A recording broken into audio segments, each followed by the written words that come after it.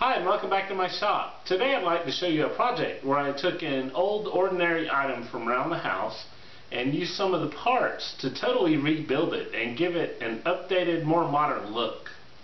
I took this old weather station that a lot of you might have hanging on your wall right now. It had a thermometer, a barometer, and a humidity gauge. And what I did was I took the gauges out of it and then totally rebuilt the whole thing. And I made it look like this. This new and improved weather station is made of all solid oak, and I'm going to show you some pictures of the process I went through as I was building it. Here's a picture of the weather station before I started.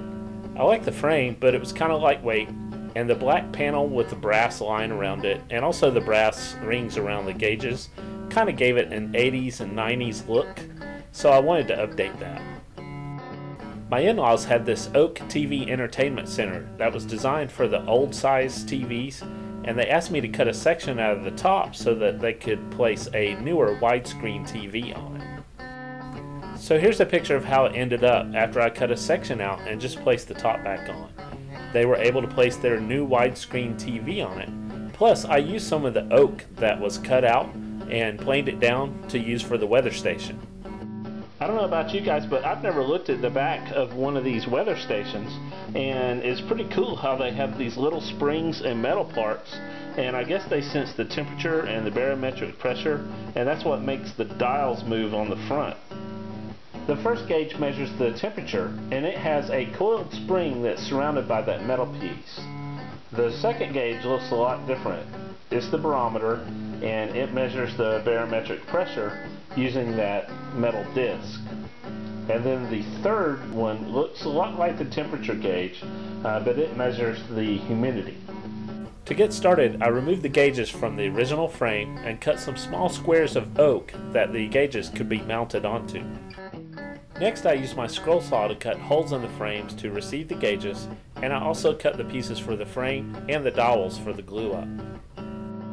I started the glue up by inserting the dowels into the 3 square pieces and connecting them together.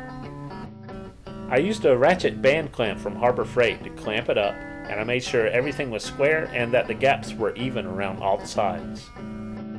For a quick and easy finish, I sprayed several coats of Deft clear gloss lacquer, and that pegboard with the screws in it is great for supporting work pieces during finishing.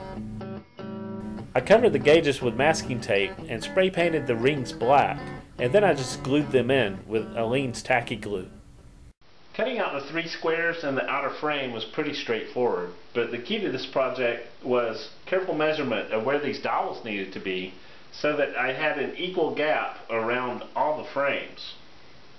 So if you get some extra shop time and you're not sure what to build, or you just want to build something quickly in a weekend, take a look around the house and see if you can find something old and turn it into something new again.